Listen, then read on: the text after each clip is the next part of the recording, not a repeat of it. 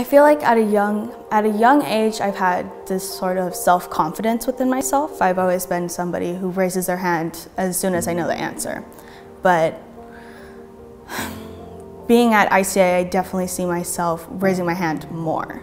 In a co-ed environment, I would wait to see, oh, is a guy gonna raise their hand? Do I have to beat them? Because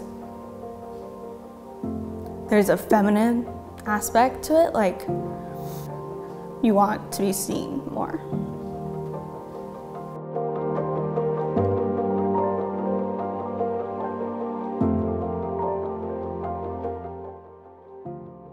My parents grew up very low income. They didn't get that chance to pursue any type of higher education. And so just me being here in high school and, working hard, getting good grades, that in itself they're really proud of. I didn't really expect that kind of support coming into ICA and into the corporate work study program.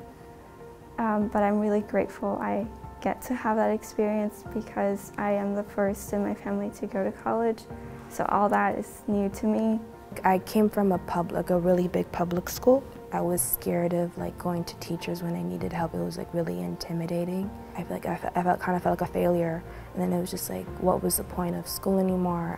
I stopped trying. Coming to ICA, and then everyone's kind of rooting for you. And then it just felt like it gave me motivation to do my best. The communication between us and the teachers are very good. Also, they're very supportive of you. So freshman year, I had conceptual physics with Miss Sullivan, and Miss Sullivan has been a key point in my growing up at ICA.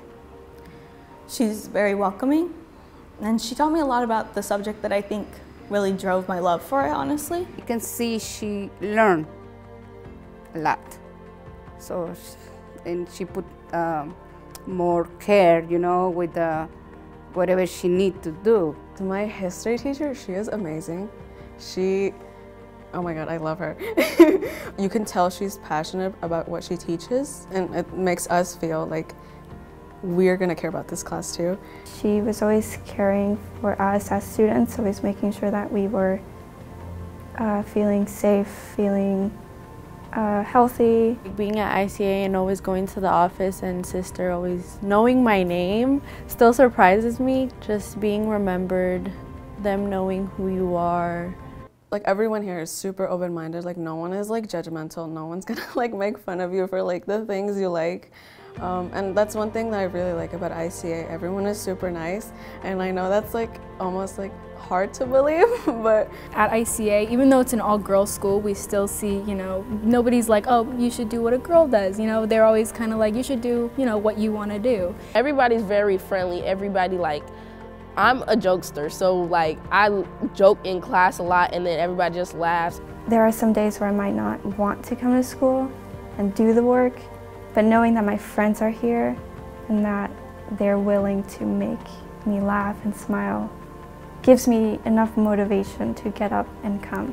I really like the sisterhood, it's great. And also the work program. I feel like the work program, it really helped me because I'm a shy person, and this really helped me put it out there. It really helped me as a person.